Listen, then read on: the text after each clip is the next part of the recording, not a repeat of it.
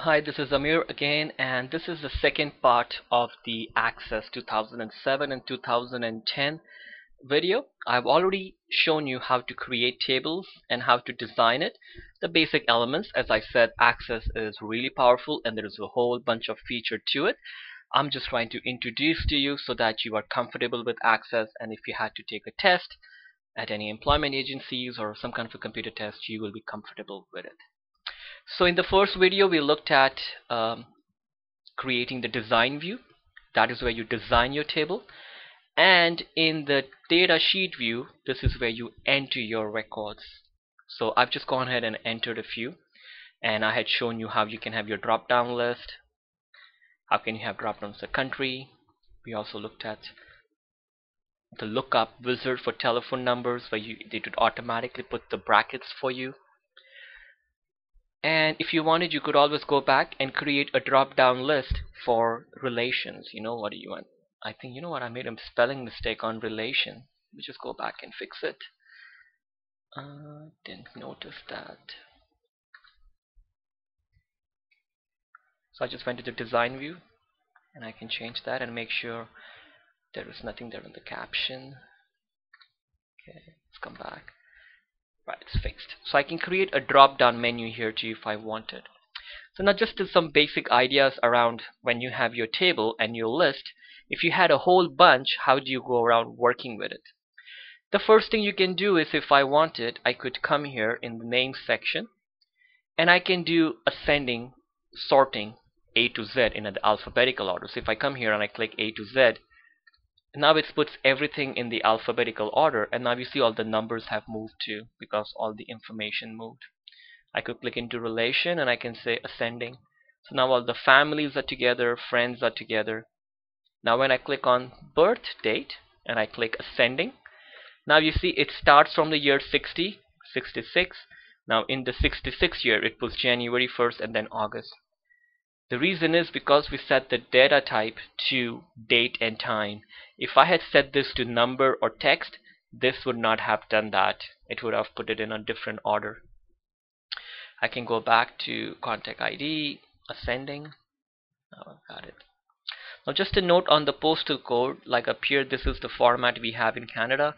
Now if I wanted to type the US postal code, it will not allow me to type it because it's expecting a Canadian postal code. So you might have to create a separate field for it. Okay. So that's the ascending, and then you can also use the descending. There is also another way that by which you can filter things. So like say if I'm clicked in this Toronto field, I go to filter and I can just remove and just keep Toronto. Now I only got Toronto, and I can click the toggle filter again and it removes it. So you can filter things by certain things, whatever you wanted. I think you can even do it from here. From this button itself you can do it if you wanted to.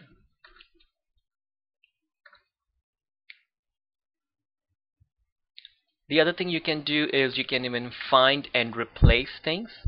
So there is the find button and also the replace button. So say if I wanted to change, I'll make something up. Say I wanted to change the Paul here to something else. So I can click on replace. Now I say find what? I can say find Paul. Replace with, say James. Okay. Now all I need to make sure that up here where it says look in, I say the whole document. Otherwise it will only look for in the field where I had clicked. So if I'm in the city, it will only look for Paul in the city and it's not going to find it.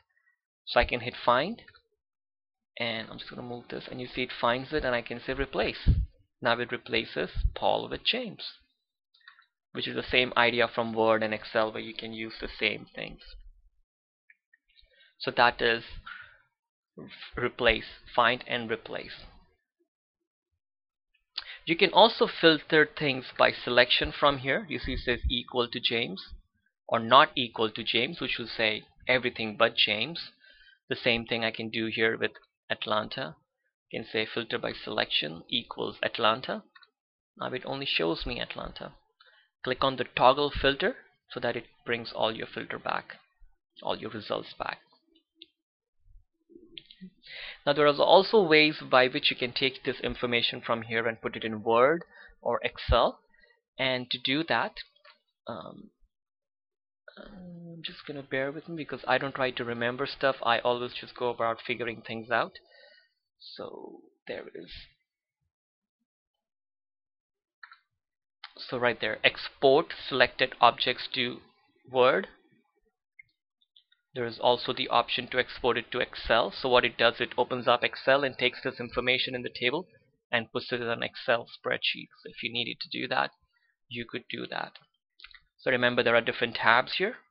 I can just come back to the table tab. If I wanted to delete a record, I can just click on it and there is an option to delete. Now remember, once you delete it, there is no way to bring back the deleted records again. And because my contact ID here is my primary key, the number 5 will never be used again. So that 5, there will be a gap. 5 will always be missing. So because in this case we set the contact ID to auto number, just go back and remind you, the contact ID data type is auto number.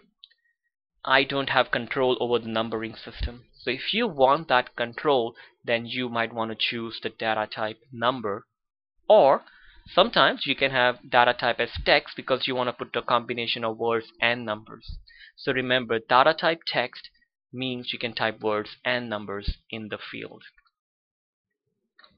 And usually with the primary key and all that, be sure about it before you start entering information. Otherwise later on it can be a little bit tricky to go about changing things. So it's a good thing to make sure that you are okay with it before you start entering your information. So this is table. Now I'm going to talk about form, and in the next video I'm going to talk about query and report. So this is nice here that I can enter information here in the form, in the table, and change things. However, it's better to enter the information in the form, and I'll show you why and how to create one. So if I want, I can just hit X here to close this, and there's my table right there. I can double click it if I wanted to open it. Now I want to create a form for this contact list table. So I go to create, and I like the form wizard. It's much better to go about doing it. I click the form wizard, and there it says table contact list. If you had more than one table, you could pick the one you wanted. Now I can add all the fields by using the double arrow. It adds all of them. Now up here, if I felt like, you know what, I don't have to type the contact ID, so I can remove it. And if you didn't want to worry about certain fields, you could just remove that. Click next. Let this be the default options. You can learn about them later. For now, the default options good. Now that is the name of the form. I can just call it contact list form if I want, and then I can click finish. And so you see right there, this is what a form looks like. And I've got my drop down arrow. There is my notes section showing up nicely. If I want to create a new entry, I can just click on this button here for new, and I can just start typing. So whatever name I have in mind.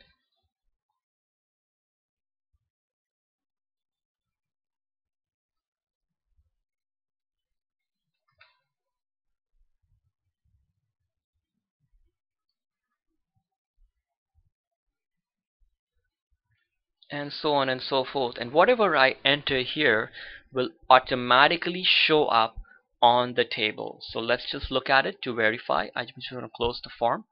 I prefer not to have the tables and the forms open at the same time, so I can just close it. There's my table. Here's my form. I can double click on the contact list table, and you see right there, the name I just entered showed up here. I can just close this, double click on the form. Now, as I was mentioning in the first video, everything in Access has the front end and the back end, which is there's a design element to everything. So even the form has a design element. In 2007, 2010, they've added this new feature which is called the layout view.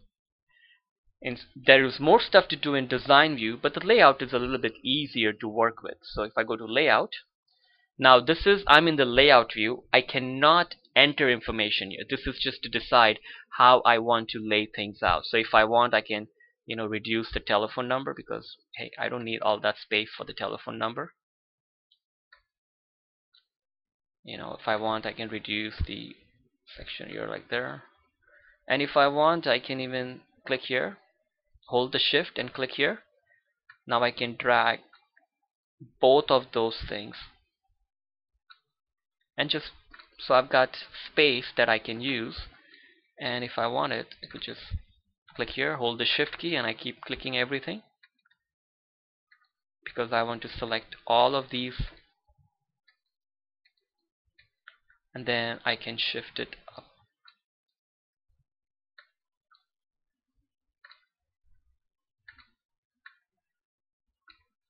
Okay.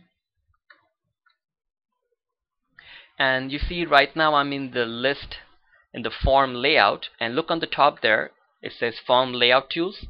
There are a lot of options that you can add, which you can look into later, but just base simple ones like format, arrange, design. So there are many different designs and themes that you can pick. You see, if you wanted a different color or whatever, not a big deal, but just nice stuff. And there's a lot of other elements you can add, like you can add those buttons. If you had like male, female, so you can have like a button there. So there are ways to add buttons, and you can have a lot of stuff going on here. So I can just click here again and go to form view, and this is where I can enter stuff. And you see I moved this telephone number, and I can go back and fix it if I wasn't happy with this. And so anything you enter here automatically shows up in your table. I'm just going to close this. Ask me to save. I can say yes. Now I'm just going to repeat create form wizard, choose the table, add the fields, next, next, next, and just click finish at the end. So there's not a lot to creating a form. And then you can just go about entering the information by using this new button. I can even go and scroll across here, and I can change anything I want here.